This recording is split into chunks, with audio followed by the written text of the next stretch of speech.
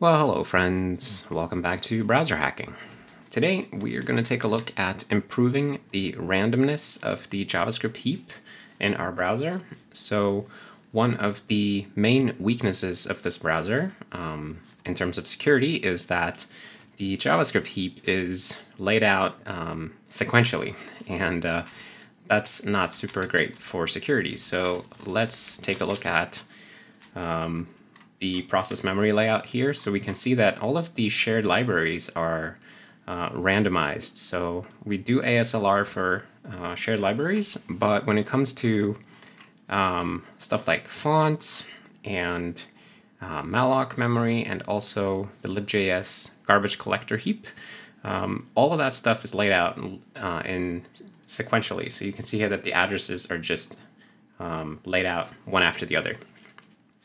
And this makes the engine very vulnerable to a lot of simple attacks, and you can trivially use heap spray to put memory into predictable locations because of this. So today we are going to make this a bit more difficult. So we're going to randomize the location of these GC heap blocks so that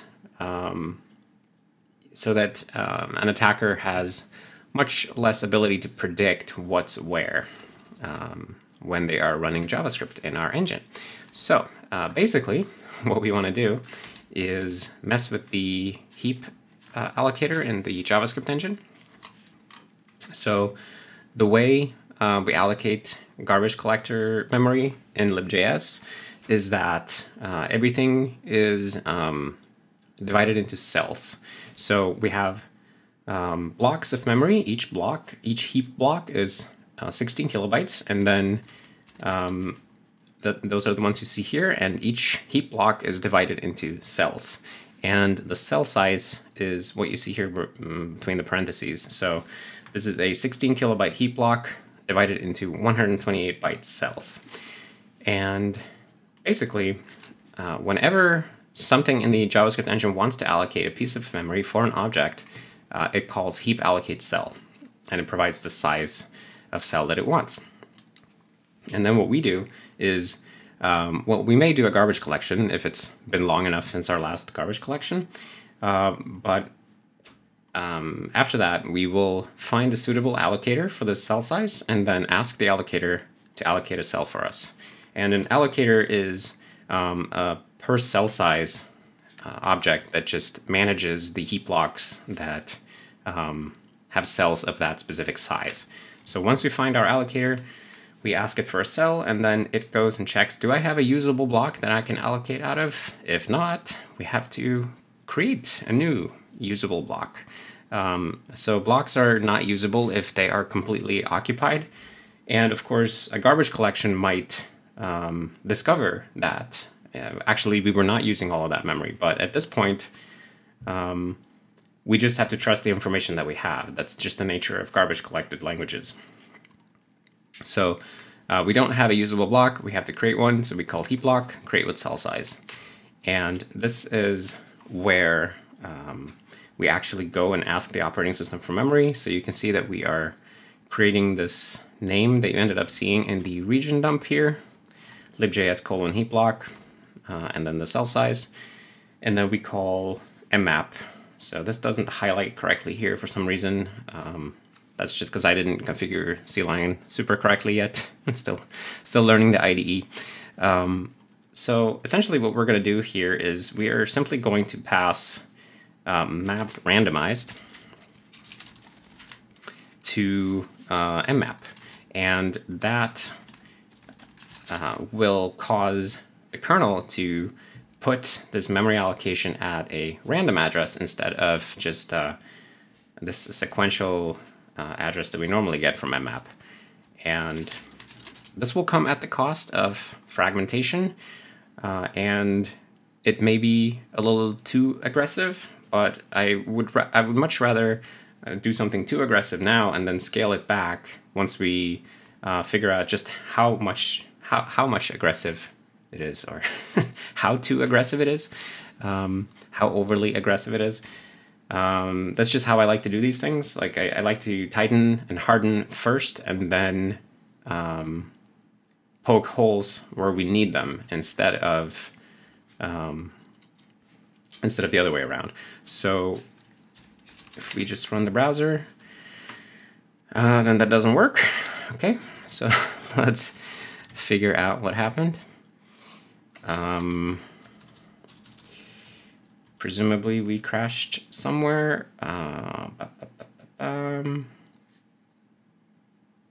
Web content crashed.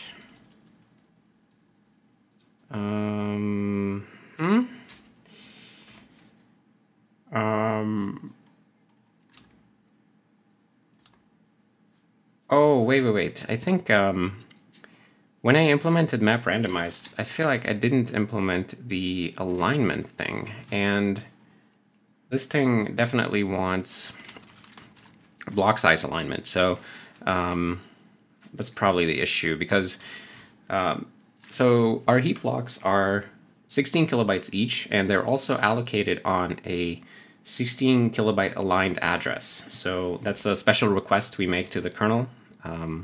And the purpose of this is that if we know that the heap block is always on a 16K aligned address, then if we have a pointer into a heap block, we can just zero out the bottom bits, and that gives us a pointer to the heap block itself. So it's very, very convenient in many places, and we use that technique a lot to go from any garbage collected object to the heap block that it resides in. So let's go and look at our mmap implementation. So what do we do with map randomized? It's here, okay. And we call space page directory range allocator allocate randomized, sure. And we pass in the alignment, but we don't actually use the alignment unless we do the fallback. Okay, so in case you didn't see the video where I implemented shared library ASLR, so the way this works is that you call mmap with map randomized as a flag, and then we will make 1,000 attempts to just place the memory at some random location. And if we can't find a hole big enough in that time, then we fall back to allocate anywhere, and allocate anywhere is the first fit allocator that we normally use for VM.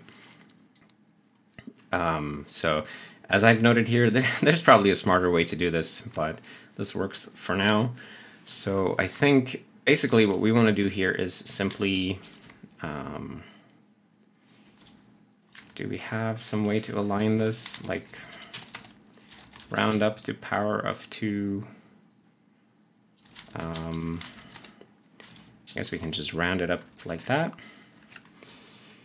Yeah, so essentially we get a random address and we mask off the bottom bits so that it's page aligned.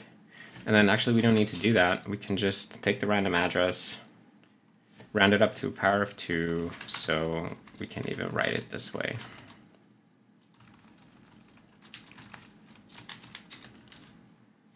There we go. Okay, so we get a random address, round it up to the alignment, and then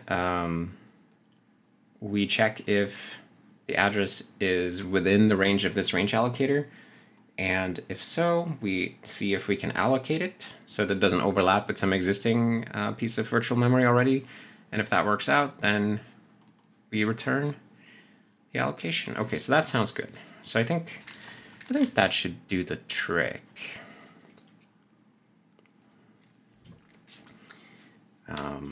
So let's do a browser. That's not the browser. Here's the browser.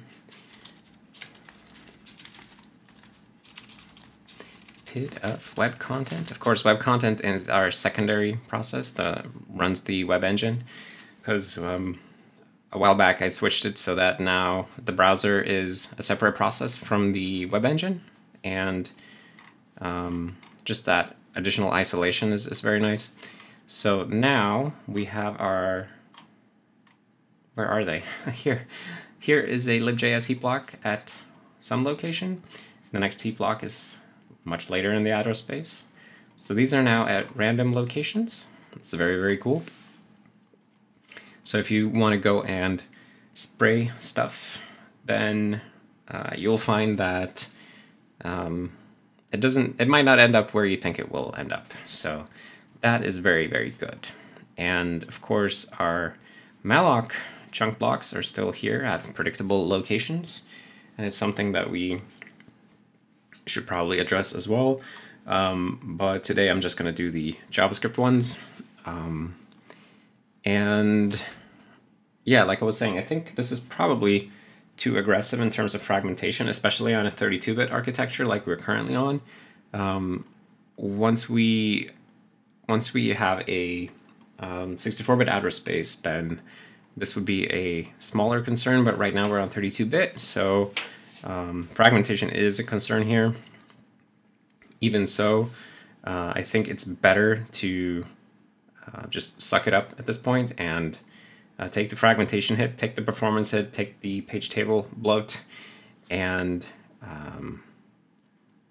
then we can figure out how to scale this back or consolidate and coalesce some of these at a later point. But right now, I'm okay with this. So let's do it. So first, we commit the kernel change. So kernel range allocator or map randomized honor alignment requests. Previously, the alignment we only cared about the alignment on the fallback path. Yeah, and then randomize GZ heap block locations. This may very well be too aggressive in terms of fragmentation, but we can figure out and we can figure out ways to scale that back once it becomes a big problem. For now, this makes the GC heaps a lot less predictable for an attacker. Yeah. So let's see. Allocate GC heap blocks with a map randomized for the MSLR.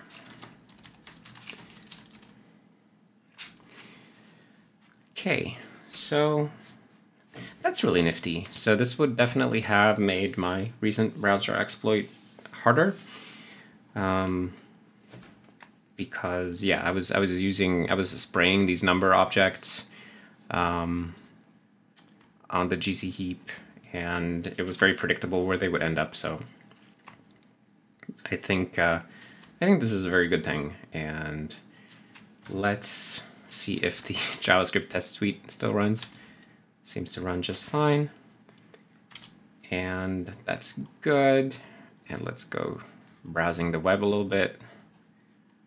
See that things don't fall apart.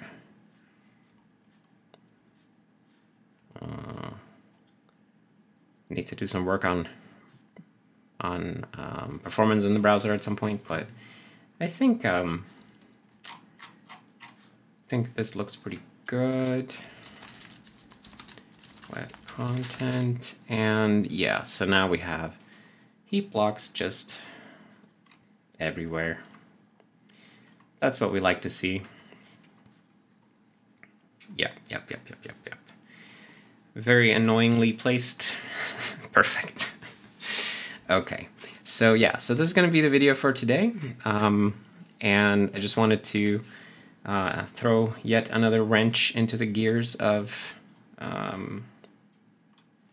attackers, which also includes my future self, who will eventually try to break through all of this stuff. But yeah, very fun with all this stuff. It's like we keep doing more mitigations, and there's just a lot more that need to be done. And randomization is definitely not like the be-all end-all of heap security, obviously. Like, there's a lot more stuff we need to do with the metadata on the heap and stuff like that. And of course, malloc is a separate story. But I think this was a good little thing to do today. So thank you very much for checking out the video. I hope that you saw something interesting. And if you have some ideas or suggestions on good techniques we can employ, then please let me know. I'm very interested in all forms of hardening and mitigation. And yeah, thanks for stopping by, and I guess I'll see you next time. Bye.